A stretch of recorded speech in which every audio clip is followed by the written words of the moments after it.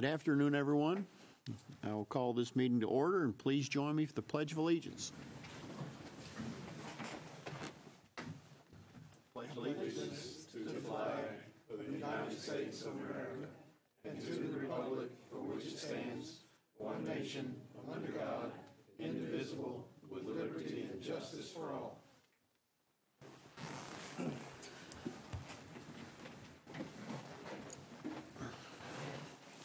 Thank you.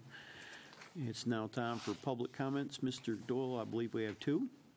Yes, sir.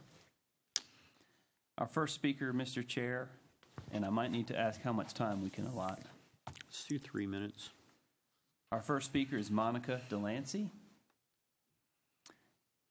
And Ms. Delancey will speak about associations' involvement in schools and community. Hello, happy Thanksgiving to everyone.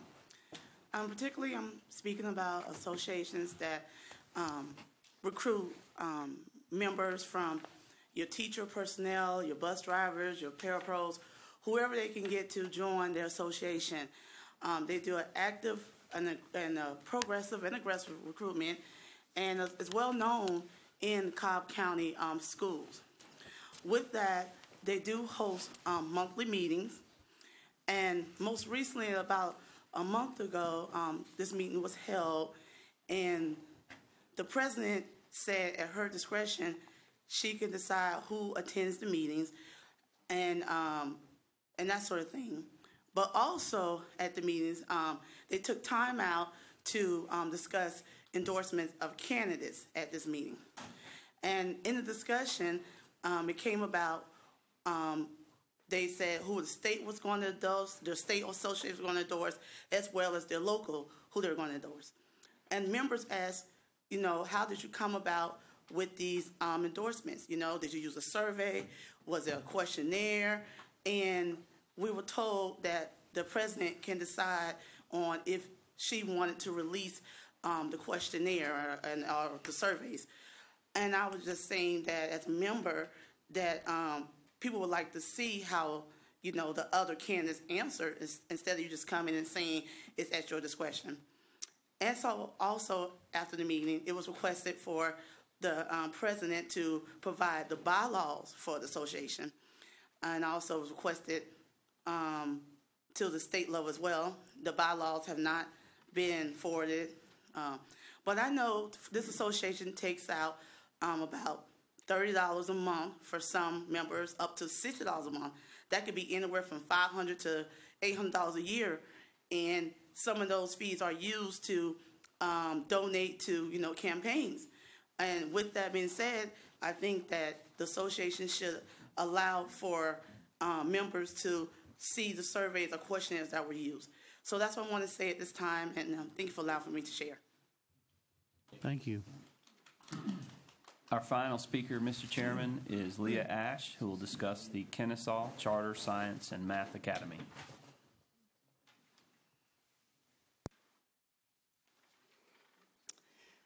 Thank you so much for this opportunity to speak. I had a nice conversation this morning with Dr. Katula about my concerns.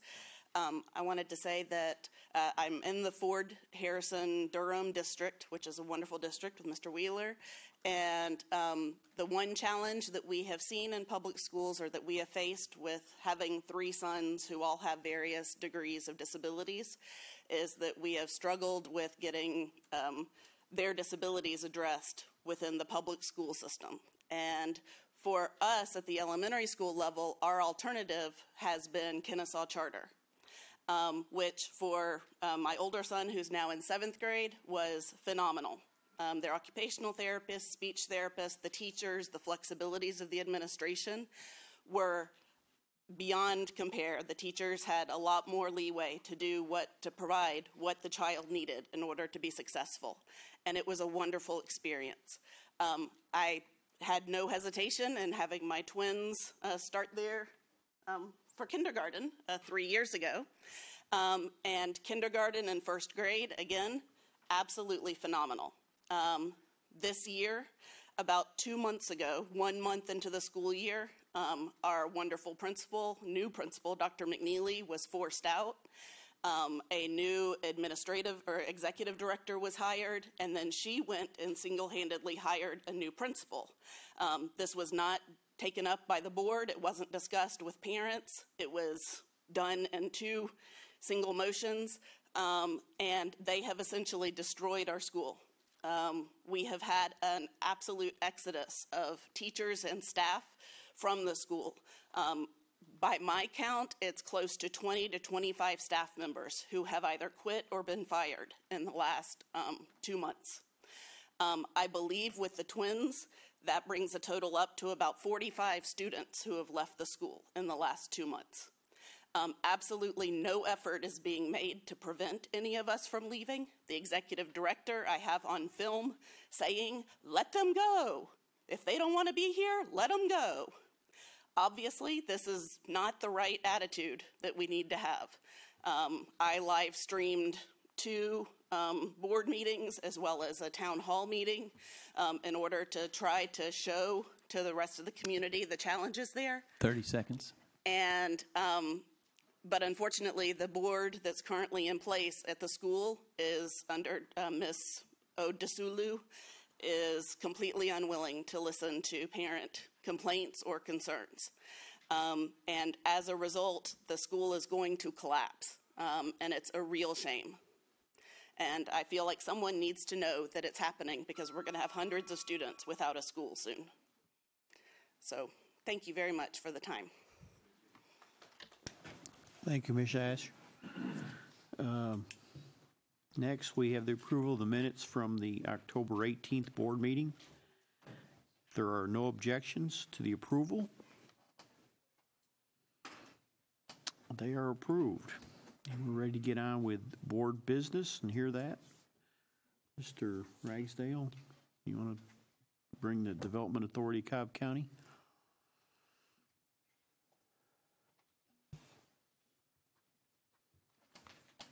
Thank you, Mr. Chairman, Mr. Superintendent, members of the board. We appreciate the opportunity to once again come before you to tell you some things that are being done in Cobb County.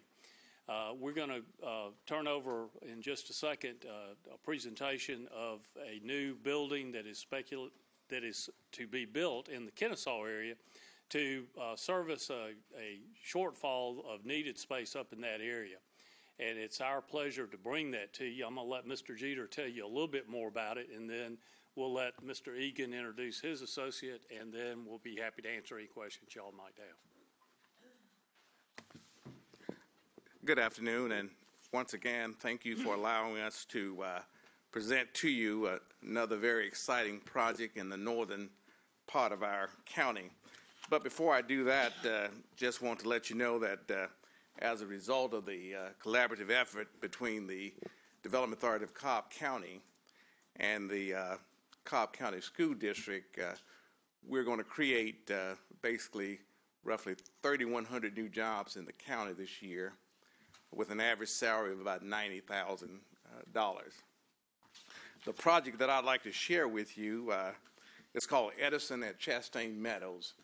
As Mr. Hungerford mentioned, it's a $35 million investment that will build 150,000 square foot office space that will bring roughly 525 new employees.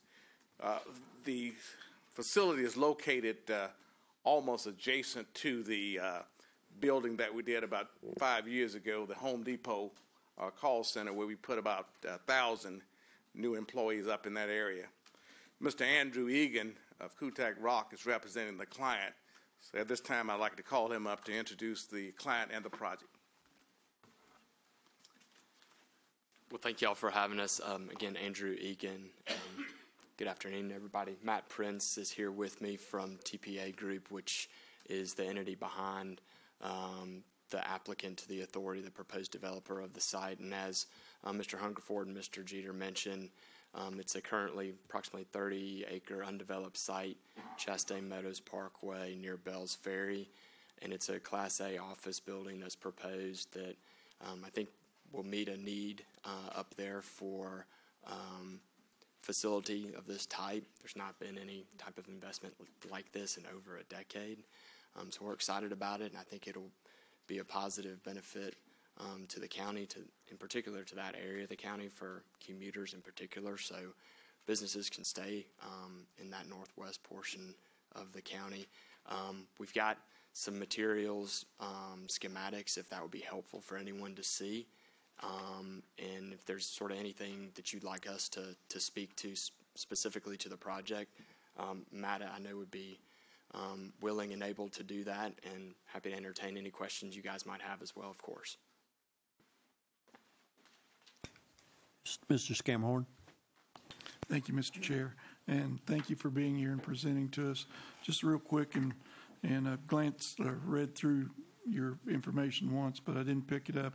It may be there. How long before you're fully staffed? What year, month are you projecting to be open and then fully staffed? Good question. I think the idea would be to begin construction as soon as the site's acquired. I think the idea would be to have construction completed sometime in the first part of 2020. That's correct, and we would envision the project is being built on a speculative basis without any identified tenants at this time to meet the unmet need in this part of the county. We would envision it would take approximately 12 to 18 months upon delivery, completion of construction to achieve the full employment and occupancy load in the building. So around 2022, that's going to be a mouthful. 2021, 22, Okay. Yes, sir. And the reason why I asked was so that we can start planning, because that's going to be potentially quite an influx of students once you have all those people to come on board. And then I assume that, well, they all won't live around there, but like Sprayberry or Kell, maybe Lassiter and Walton would be schools most affected. So it gives us about 4 years to see how that's going to develop. Okay. Thank you, Mr. Chair. Thank you, Mr. Scamhorn. Mr. Banks. Thank you, Mr. Chairman. I want to thank you for for bringing this project to the board and informing us as to what our future looks like in that area. And I want to thank Mr. Hungerford for his committee that puts all this together and brings each individual project to the board for our evaluations and our knowledge of what's coming. I got a couple of questions. One is, has the county approved the project?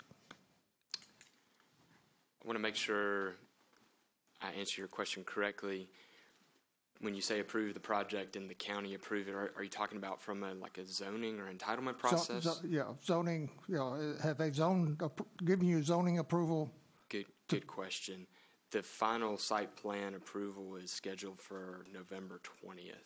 That's correct. We have an approved site plan that was approved in May. We've asked for some modifications to that site plan that are going before the commission on next Tuesday, the 20th. So do you have the blessing of the planning committee?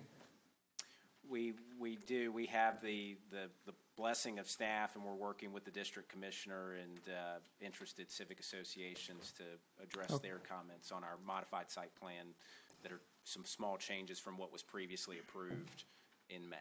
Okay. Now, you presented us with two financial statements. Could you explain what those mean and how it affects the school system? Sure.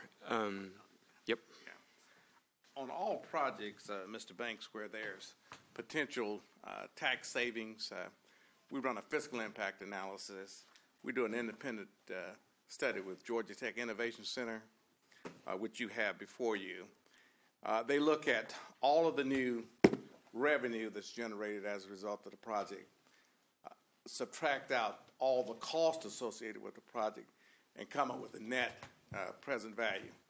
As you'll see by this study, for the county, it's showing a positive of roughly $621,000. For the school system, it's showing a negative of about $293,000. Basically, as I indicated before, we take a very conservative approach to doing these analyses. If you look over in year 8 and 9, you'll see that the property taxes began to decline and it declined because of the fact that they began to depreciate the real property, buildings only, based on IRS standards. But if you look at the appreciation rate of commercial property within the county, it's been going up by about 8 to 10% per year. So we feel very confident that even though the study is showing a negative fiscal impact analysis, net present value, that with the escalation rates of property in that area, if it's continued at the same rate, that would more than offset that negative figure.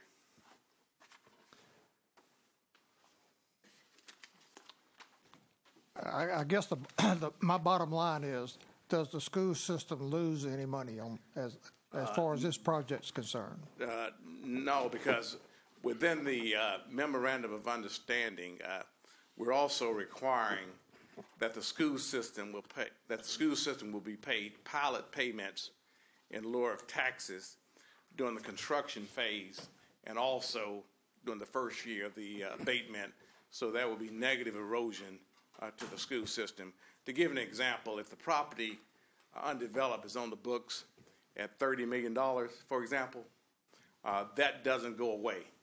That still come to you in the form of a pilot payment. Then the first year of the abatement is zero. You still collect that. Then the second year of the abatement at 10%, considering the investment in the land and the investment in the new property, it should far exceed what you're currently getting on the property. Okay, so in the long run, we actually come out ahead. Yes, sir. Okay. Thank you, Mr. Chairman. Thank you, Mr. Banks. Mr. Sweeney?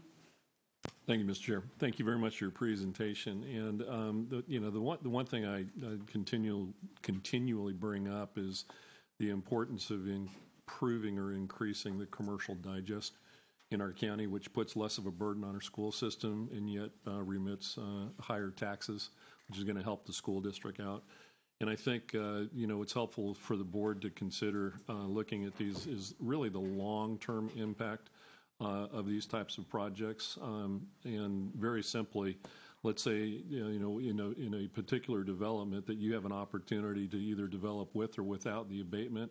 With the abatement, you're likely to build something that is going to be, let's say, have greater square footage and so forth. And so over let's say a 20-year, a 30-year, a 50-year period, the dollars that would be remitted to the school district over the long term would be substantially greater than if the property was developed without the abatement. So it's something to consider going forward. Thank you very much for your presentation. Thank you, Mr. Sweeney. Anyone else? Thank you, gentlemen. Appreciate you coming in and sharing with us. As we move forward, it's now time for the Facilities and Technology Committee. Mr. Scamahorn. Thank you, Mr. Chair.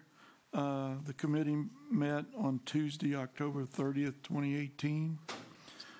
Due to a lack of a quorum, the committee could not vote to approve meeting minutes or review previously board-approved projects. The committee will revise and review the F&T annual report, and the annual report will be submitted to the board in January. That's all. Thank you. Thank you. Any questions on that? Okay, we're ready now for the superintendent's report. Mr. Ragsdale. Yes, sir. Mr. Chair, members of the board, I'm going to ask Mr. John Adams to come forward and bring a bus safety update. As you will remember, this is going to encompass, again, the contractual situation and arrangement we have for the stop arm cameras. And as you may have already heard or read, the county commissioners also reapproved that as well. So, John, if you will. Yes, sir. Thank you. You all are familiar with our stop arm camera program? Yeah. Come up to the podium. It's only been a month since we've had a meeting. You're all familiar with our stop arm camera program, but just by way of review, it was initially created in the state legislature. Representative Don Parsons from East Cobb created it. Our solicitor, Barry Morgan, was very instrumental in that, and they both remain instrumental in that. The district has been a national leader and award winner for our pioneering work in this, and our Stop Arm program remains a model for other districts that they follow, and we receive numerous calls frequently from districts around the country asking for our advice on how to set up a similar agreement. It was initially set up for 5 years, starting in the 2012 year, and then you may recall we did, for lack of a better term, an interim agreement for 1 year for the 2018 year. That's going to expire at the end of this year. As you may recall, there were some concerns expressed by the Cobb County State Court personnel about, and I won't begin to try to explain the legalese behind the whole notification and process issue, but there were some legal concerns there.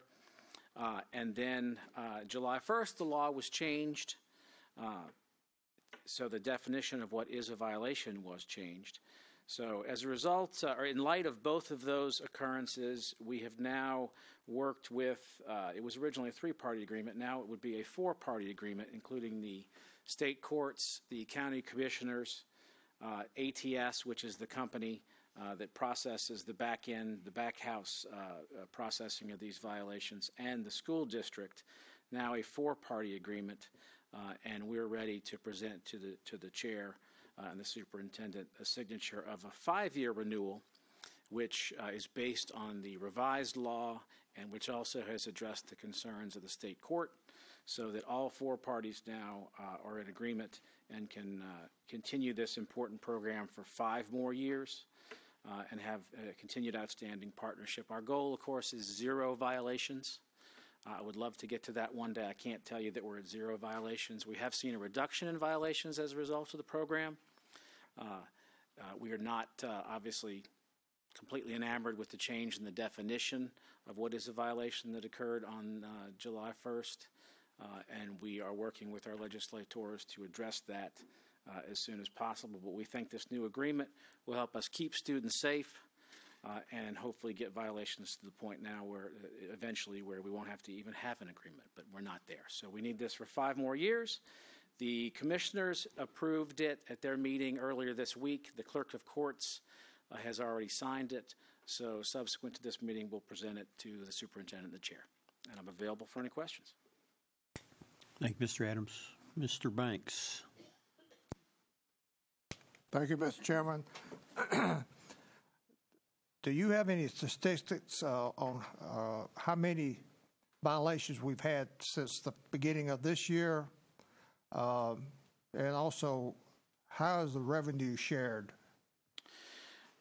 We have some.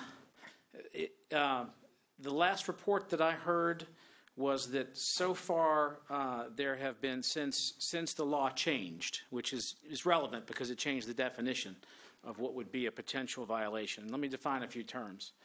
We have incidents, which are if there may have been a violation and it's captured on the school bus cameras, and then those are processed, and not every incident results eventually in a citation. But in the broadest sense, the last information I heard was that there were 17,000 since the change in the law. Now, not all of those would be violations or necessarily citations, but potential incidents. We're still in a bit of a state of flux since we are perfecting how to process this and since the change in the law. But that's an approximate figure, but about 17,000 since July 1st. As far as the revenue sharing, under the new arrangement we're proposing, the state court has created 5 new positions to help them process and prosecute, if need be, these violations. By agreement of all the parties, the cost of that essentially would come off the top. That is $30,000 for all those positions together each month. That comes off the top. And then after that, the remaining revenue from the collected violations is split 34% for ATS and then 33% for the commissioners and 33% for the school district. The school system gets what percentage? 33%. 33. Okay. All right. Thank you, Mr. Chairman. Thank you, Mr. Banks. Anyone else? I just want to reiterate, John said this at the start of the presentation, but I want to reiterate that we highly anticipate a correction to the legislation in this next session because,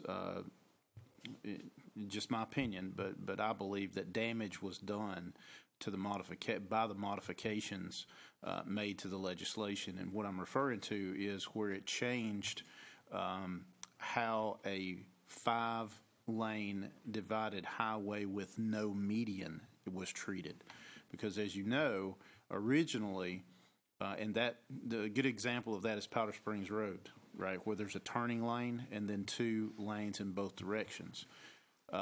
What changed to the law allowed traffic approaching a stopped school bus on Powder Springs Road to continue in motion with the changes in the legislation. Originally, all traffic had to stop regardless if there was no median. I think it, for whatever reason, those modifications were made, and thankfully for us, Rick Grisham and Transportation Department does an outstanding job of designing the bus routes such that pickups and exits of students do not cross divided highways. And as much as we possibly can, they're designed such that they're always on the right. But then when you get into subdivisions, which is some of the most concerning and quite honestly scary videos that you will see, are within subdivisions where cars just blow by a stopped bus. And that's probably the most dangerous situation that we have. That being said, though, there are certainly other school districts and other highways to where the change in this legislation definitely puts students at increased risk because of the way that traffic does not have to stop. So, again, we highly anticipate a correction being made to this legislation within the next session. We're going to certainly bring that up as a top priority of discussion as the session starts. So I just wanted everybody to be cognizant of that change that has been made, but hopefully we'll be able to get that corrected. Thank you, Mr. Ragsdale. Mr. Sweeney? Thank you, Mr. Chair. John, you may or may not know the answer to this question. With regard to, it's my understanding now that the Cobb Public Safety Officers, they have an opportunity to write citations in school zones. Is that correct? If you're referring to the school district's police officers, no. We were actually pushing for that change, but our school district police department does not yet have the ability to do that. The Cobb County Police Department does, but our school district does not yet. We think that we need that. Okay. I thought we were pushing for that. I just wanted to thank you very much.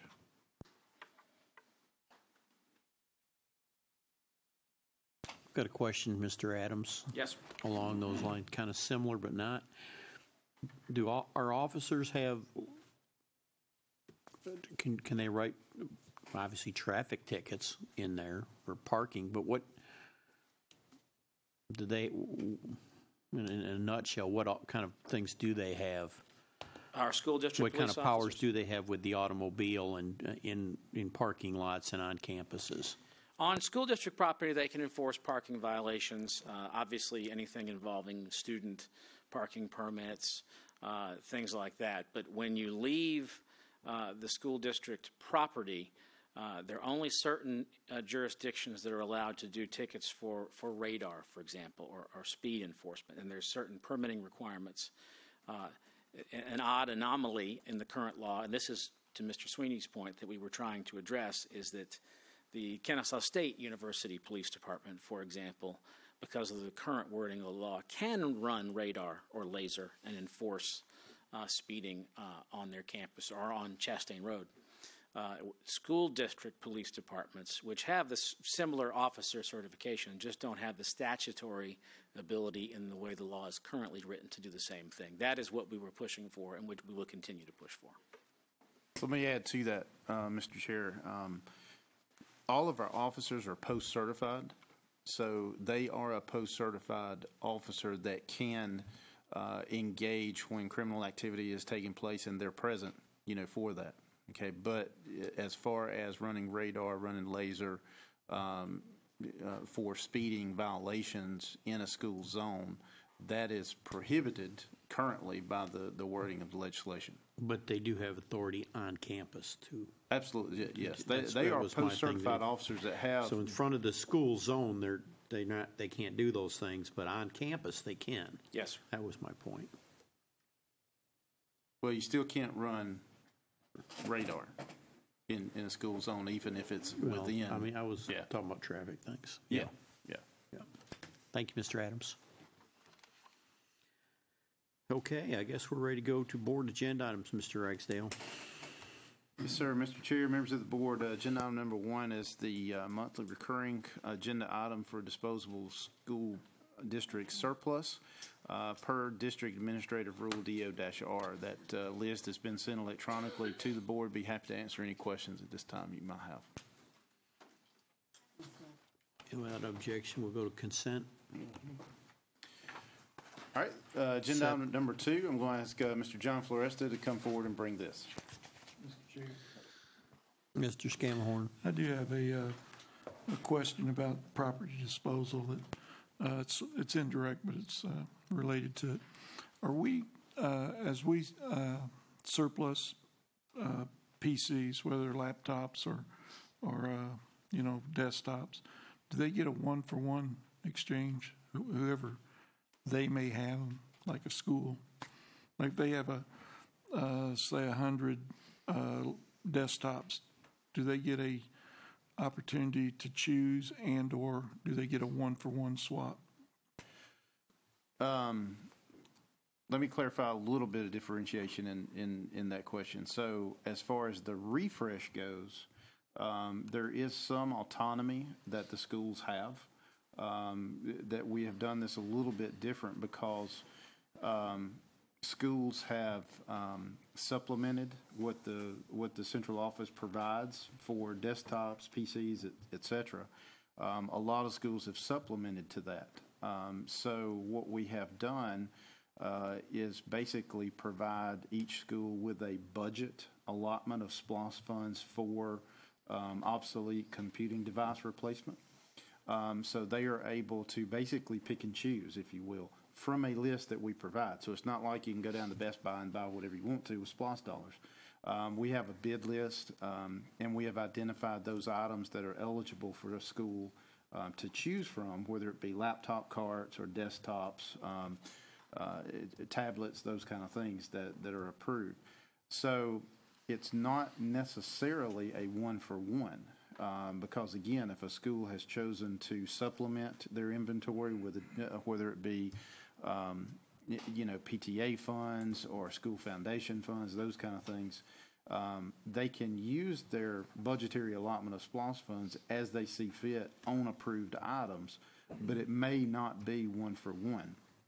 Now on this list, these items are just items that have been surplus for whatever reason. It could be that they're out of warranty and have been refreshed, but it also could be that they're broken beyond repair kind of thing. So does that answer your question?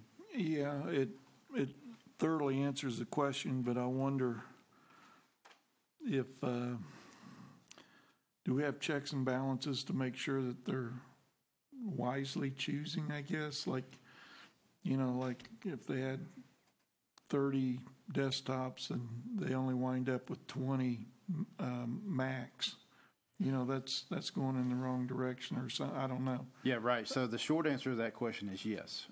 We have all of technology services, specifically field services, the field techs there, and also running up the chain from the TTISs, et cetera, within technology services to advise a school on best practices and make recommendations for them to choose from, because again, we have to ensure that they maintain lab functionality, for example, and then any kind of over and above that recommendation would certainly be there. Let me also go back and clarify one point too. That is a one-for-one refresh, and that is in regards to teacher laptops. when we do the refresh for teacher laptops, we actually handle that from technology services. So they go out and refresh every single teacher laptop with the same model, et cetera. So that is not contained within that autonomy or that budgetary allotment for schools. Okay. That's handled from within technology services. Okay, thank you. Yep. All right. Thank you, Mr. Chair. Thank you, Mr. Scamahorn. Mr. Banks, you had a question? Yes, thank you, Mr. Chairman. Over the years, our PTAs and our foundations have bought a lot of laptops, notebooks, so forth, carts. Are they included in this refreshment or disposal, or are they totally outside of it? Yeah, so again, that's what I was saying, that each school has been provided a budgetary allotment of SPLOS funds. So the short answer to that question is no. We would not refresh a system that was purchased outside of what we have provided. And that's why we have gone to this different methodology, if you will. Instead of trying to go out and do a walkthrough of each school and figure out, okay, how much is it going to be necessary to replace and refresh, because those kind of things have to be taken into consideration. Because if we're going to have, if we have two elementary schools at different parts of the county, one of those elementary schools has a foundation or PTA funds that they have used to supplement the number of computing devices within that school. The other school does not. You may have, and I'm just making these numbers up, you may have 300 computing devices at one school and 150 at the other. Going in and replacing on a one-for-one basis is simply not fair and equitable as far as the school is concerned and as far as the utilization of SPLOS funds are concerned. So that kind of got us to the point of developing a process based on FTE of exactly how much SPLOS monies would be allotted per school based on FTE to allow that school to pick and choose from laptops, desktops, tablets, et cetera. So instead of saying, okay, you can, you've got 200 desktops, you've got 150 laptops and 25 tablets. That's going to cost X number of dollars. We say, okay, here's your allotment based on FTE, and that makes it more equitable from a SPLOS funding perspective. We're not saying to schools, look, it's not right for you to be able to have more than another school does. That's totally up to the school. Now, we do require that if they're going to purchase additional units, that it be off the bid list again, because we have to maintain a level of functionality and support from technology services, so we can't have schools just going out and willy-nilly buying, whatever the latest fad is for technology, for example.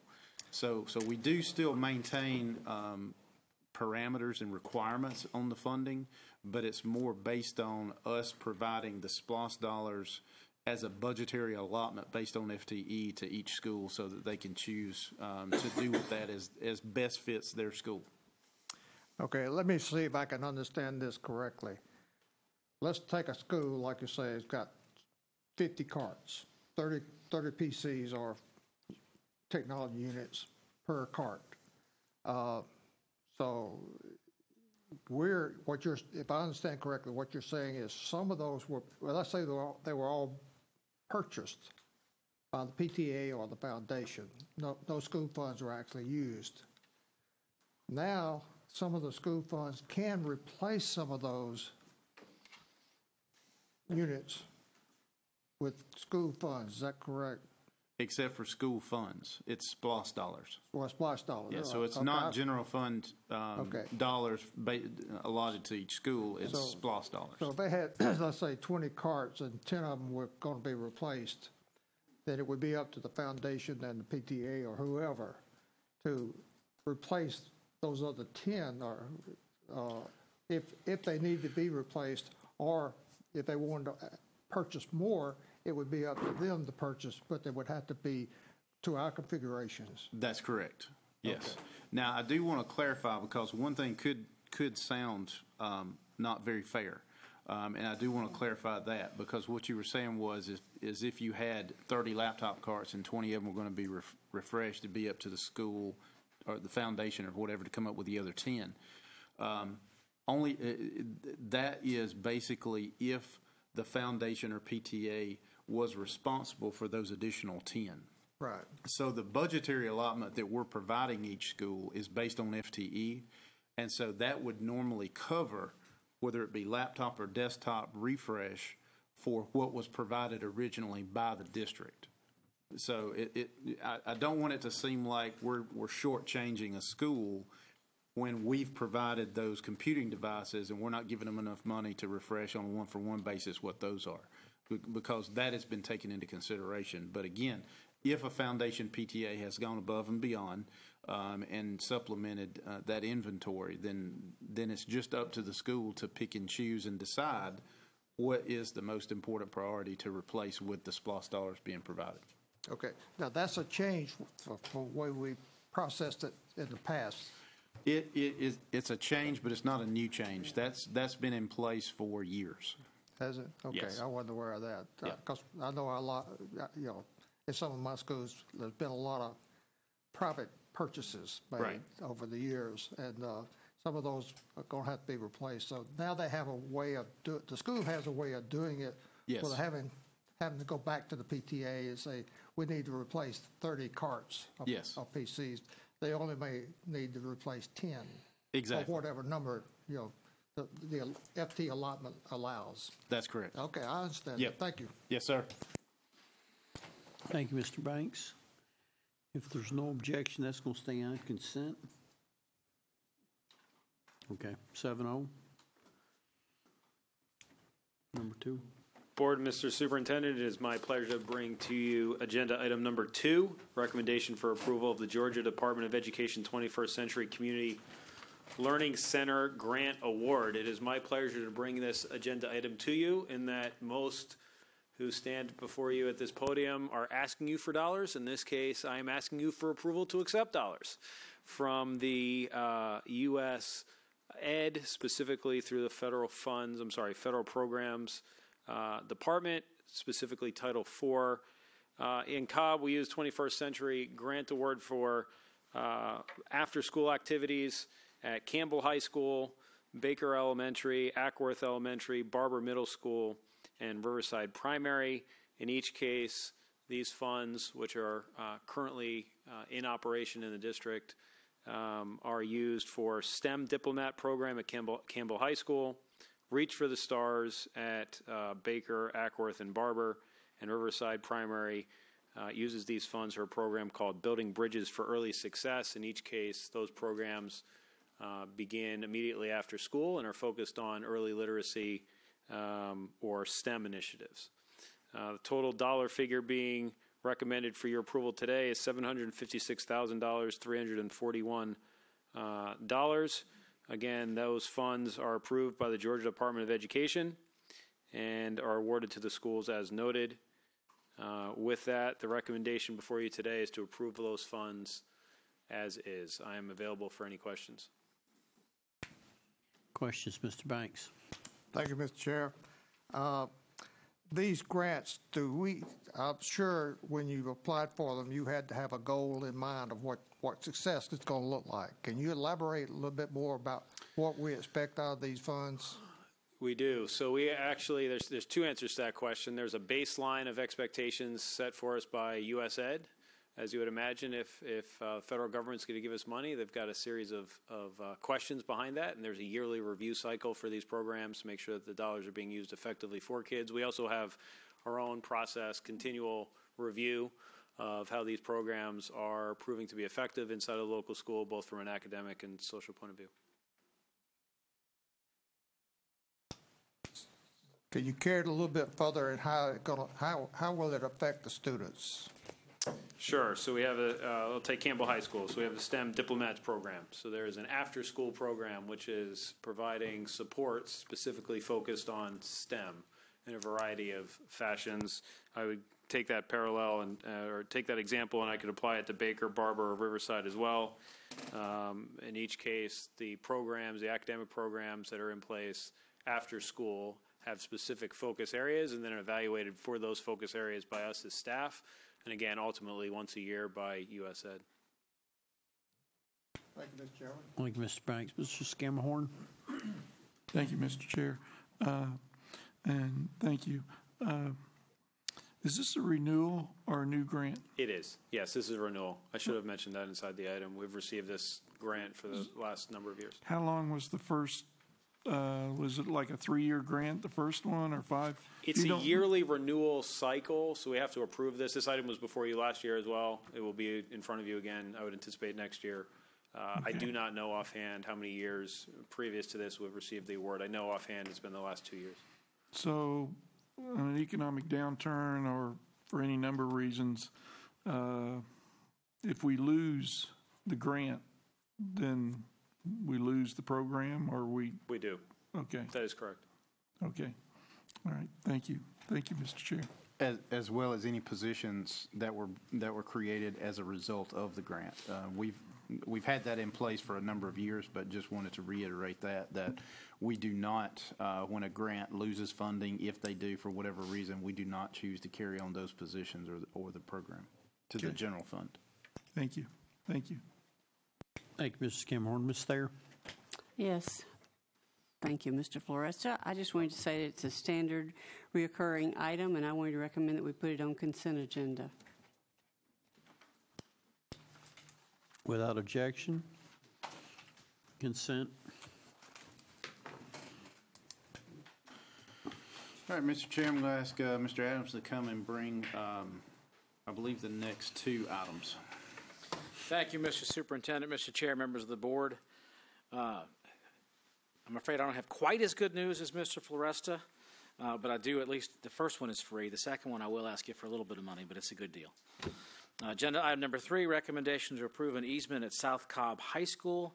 As we do from time to time with Georgia Power, if we're undertaking major work at a school, we try to go in and do some consolidation of electrical, especially if we're doing some work in some lighting replacements, LED replacements. So Georgia Power has asked towards that end for an easement at South Cobb High School so that we can consolidate with them their current 7 meters into 1 meter.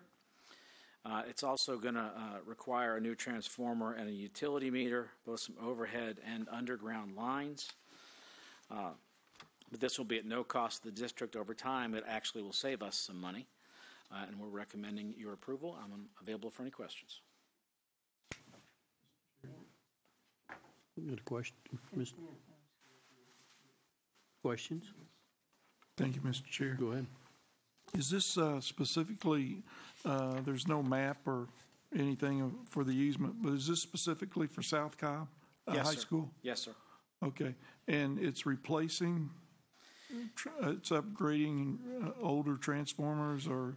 And Mr. Scamhorn, I will readily admit, if I recall, you're an engineer by training and may have an electrical engineering degree. I was a history major, so you're rapidly going to exhaust my knowledge of this area. Okay, I'll be kind to you. Thank you. They have 7 current meters, and they're going to replace that with 1. That also is going to require a new transformer and obviously a new meter to replace the 7 with 1 and some rewiring. Okay.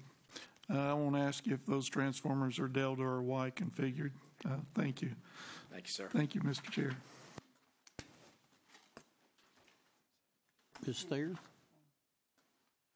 Without objection, consent? That's Thank you, good. sir. Agenda item number 4, recommendation for approval of an intergovernmental agreement between Cobb County Board of Commissioners and the school district for roadway improvements along Favor Road at Osborne High School. You are familiar with this process. We've used it a number of times in the past. When the Cobb County DOT is doing splost work on roadway improvements at or near a school, we try to take that opportunity to piggyback along those and do some improvements at our school on our property as well. Obviously, if they're doing work there and we can then piggyback on that and reimburse them for the cost of adding that to their project, obviously contingent on our reimbursement, contingent on the work being done to our specs, it gives us economy of scale and makes the improvements that we pay for much cheaper than if we undertook them on our own. So that's a good use of stakeholder resources. In this case, the county DOT has, as part of their SPLOST program, approved some improvements along Favor Road, and you see the map there.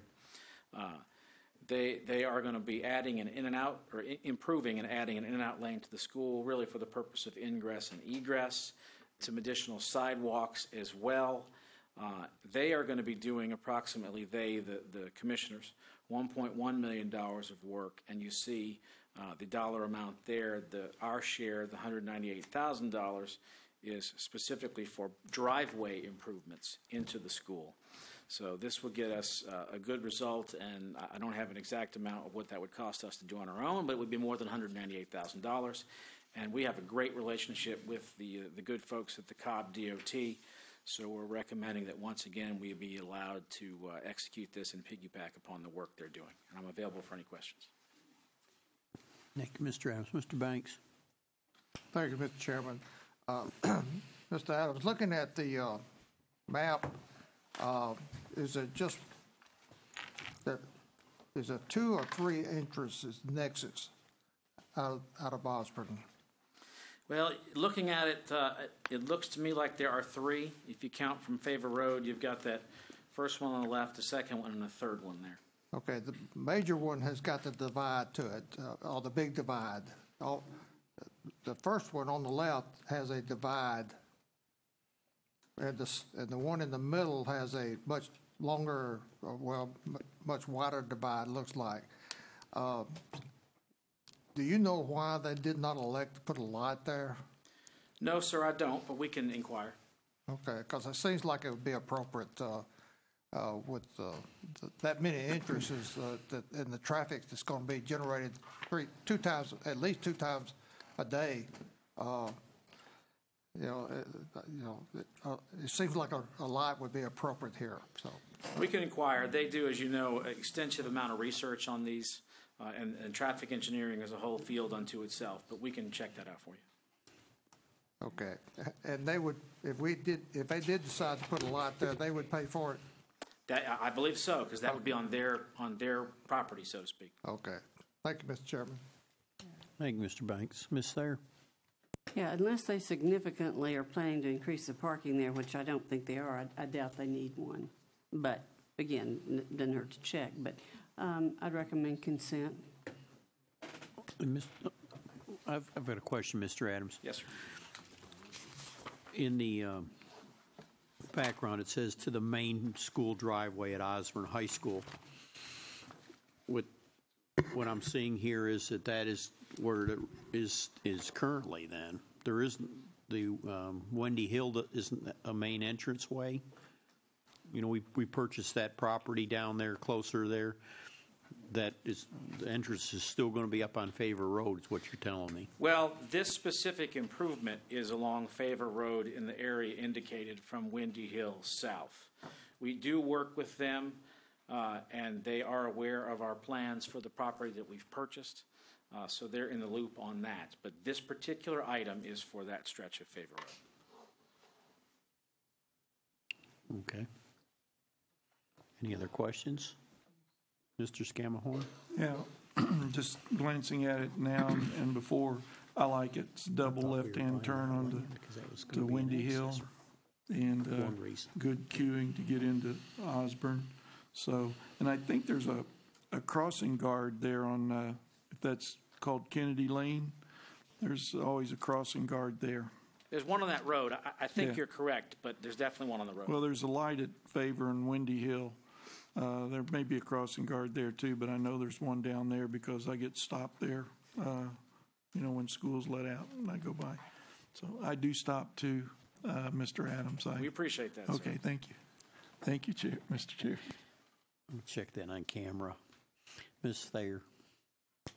Mr. Adams, I was assuming on this agenda item, this is just an improvement to the Favor Road entrance, but you remember at the community meeting that we had with Osborne that they were promised a major entrance on Windy Hill Road, so that's not being addressed at this time. This is just another agenda item. That's not addressing that major entrance to the school. This is just a street improvement for Favor Road, yes, correct? Ma'am. And I agree with your recollection, and yes. I think you could probably see that at a later date. But yes, this is specific to I just wanted to make this. that clear at this yes, time, that this is not. Okay, thank you.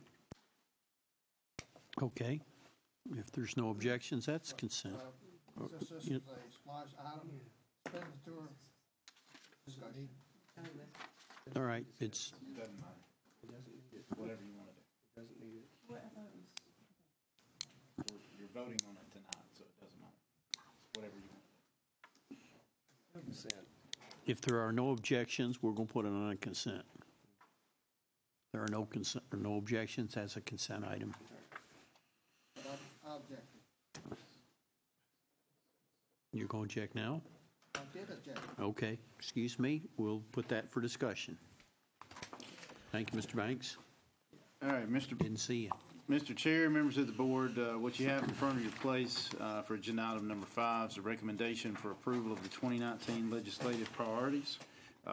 You will see, as we have discussed before, on the front of the card, there are 3 categories: local control, financial sustainability, and accuracy and accountability. Just to run through those for the benefit of those watching. Number 1 under local control is to maximize assessment flexibility, maintain local control of school calendar process, and retain K-12 control of CTAE/dual enrollment. Under financial sustainability, we want to make local fair share fair. That's kind of a recurring item that we have had on legislative priorities for many years now, seems like, with no traction whatsoever gained, but we still maintain hope. And expand alternative resources.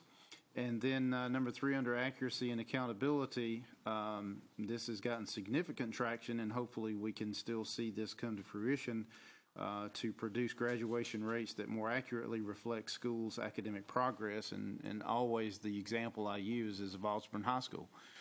Their current graduation rate is in the 60s. When you take students that are present at Osborne High School for all 4 years of their high school career, the graduation rate is in the 90s. Quite the difference. And what we're trying to do is get the legislature to understand that there are some things. Now, some things are governed by federal parameters, but there are some things as far as what is considered a 4-year cohort and what students make up that cohort, and that's what we're anticipating to be discussed as part of this legislative priority. Now, on the flip side of the card, basically what we are providing is a glance into the school district. There's a lot of stats and figures on here, but all of them are very important, especially for our delegation from Cobb to be familiar with. So we're providing them with this data on the same card as we're providing the legislative priorities. So I'd be happy to answer any questions or engage in any discussion that we want to partake in about the priorities. Questions, Mr. Banks? Thank you, Mr. Chairman. The 111,983, is that the October count? Yes. Okay. All right, very good. Thank you. Any other questions? Consent? Without objection? Consent. I'm sorry, Mr. Chair. We put that on consent without objection. No, I'd like to see it as discussion. All right, then that'll be a discussion item as well. All right, Mr. Chair, members of the board, I'm going to ask Ms. Sherry Hill to come forward and bring agenda item number 6. Good afternoon, Mr. Chair, Mr. Vice Chair, members of the board, and Mr. Superintendent. I bring to you agenda item number 6 with a recommendation for approval to allocate funds for additional school allotments, if needed, to accommodate student growth in general education and special education for our students. And I'm up for any questions. Questions? Mr. Scamahorn, Ms. Thayer, Ms. Banks, Mr. Sweeney. Consent.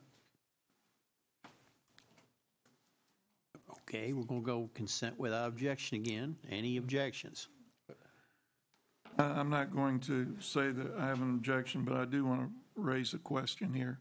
Since it has to do with expending additional funds, wouldn't it be better to be on a discussion?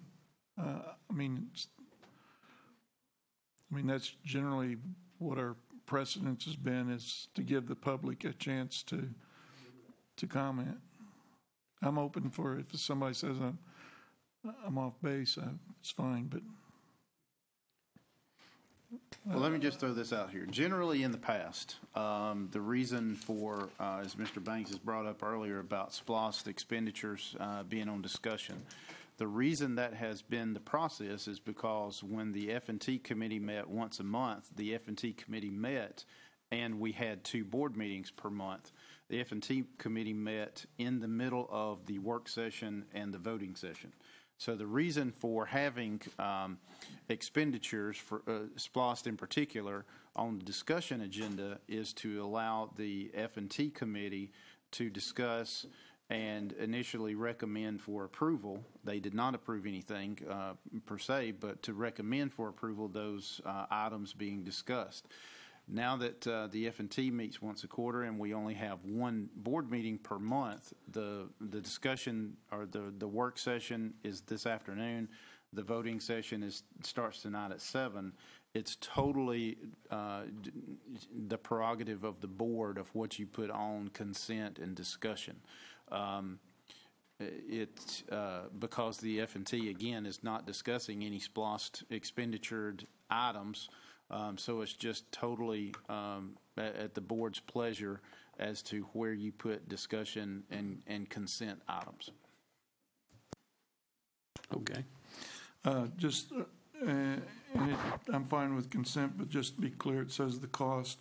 Is that not to exceed $2 million? And then if you get there, you'll come back to the board? Yeah, I'm glad you asked that question. That's a great question, Mr. Scammahorn. Because the point to be made is in the past, we being the combination of staff, executive cabinet, and the board, have come up with a number to be used for additional allotments if needed when the budget was originally approved. And we just didn't feel like that was the best practice for moving forward. So when we asked you to approve this budget that we're currently in, the FY19 budget, we came up with the pool of allotments, as you'll recall, and we felt like that pool was going to be sufficient to get us through the operation of the school year. And we said at that point in time, if not, then we would certainly come back to the board, which we're doing now. The $2 million, the majority of these allotments will be used for special ed. And you've heard me use the example when a special ed student shows up at our doorstep with an IEP, that IEP is the law, basically, for that student. So if the IEP says thou shalt have a one-on-one parapro, then we have to provide a parapro for that student on a one-on-one basis. We don't have an option to not do that. So the preponderance of these allotments will be used for special ed.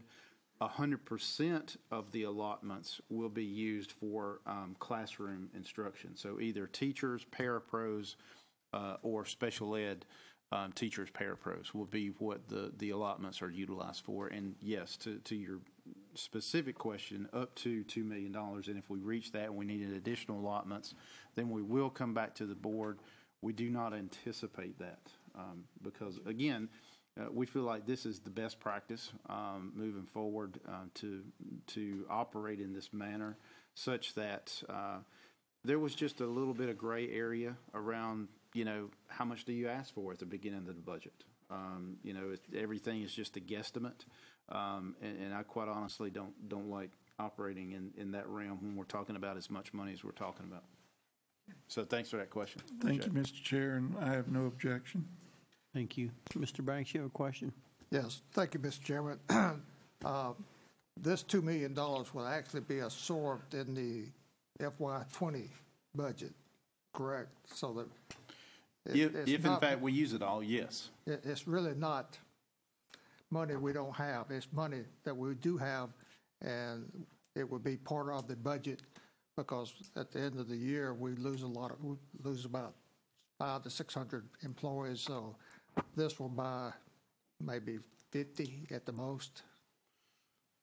Well, actually, if doing the simple math, because I forget who asked me this, but I already had to do it, using $90,000 for the average teacher, that's 22.22 positions. Okay. Off the top of my So head. it's not a deal breaker then. Exactly. Actually, 22.22222 to infinity, and I just said 22.22. But yes, it's not a deal breaker. But to your point, these positions, if fully popped, fully utilized, will then be absorbed into the general fund budget next year, which is why I had rather proceed in this manner versus getting a lump sum at the beginning that maybe is used, maybe not is used. It just makes for better financial stewardship moving forward. Well, I always question, do we allocate enough? But I'll take the $2 million. That's right. Thank you, Mr. Banks. Ms. Thayer? I was just thinking on Mr. Scammahorn's line of thinking of whether it should be discussion or not, and I think something for transparency's sake, if we were cutting teachers, I think it would be important that we leave it for discussion, because that's a topic, whether we had to or not. I think it's important that the public have a chance to think about it. But where we're adding teachers, public should be delighted. So again, I think that might be a good rule of thumb too, whether we have to or not. But if we're doing something that could be something that the public might not like, then leave it open for for discussion at night. Something. So, thanks. Point well taken. Thank you. Okay. If there are no objections, it'll be consent. Okay. Any objections? No. Consent. 7-0. Thank you. Next, we have approval of the agenda. If there's no objection, our agenda is approved. And I need a motion to go into executive session to discuss personnel, legal, or land, Clem? Just say all three. All three. Mr. Sweeney? Thank you, Mr. Chair. Make a recommendation that we adjourn to executive session to discuss land, legal, and personnel matters. Ms. Thayer? All in favor? Are you in favor, Mr. Skimhorn? You are? Basically. Okay. Opposed? That approved is 7-0? 6-0. Doing my math? And we are now adjourned, and we'll return at 7 o'clock. Thank you.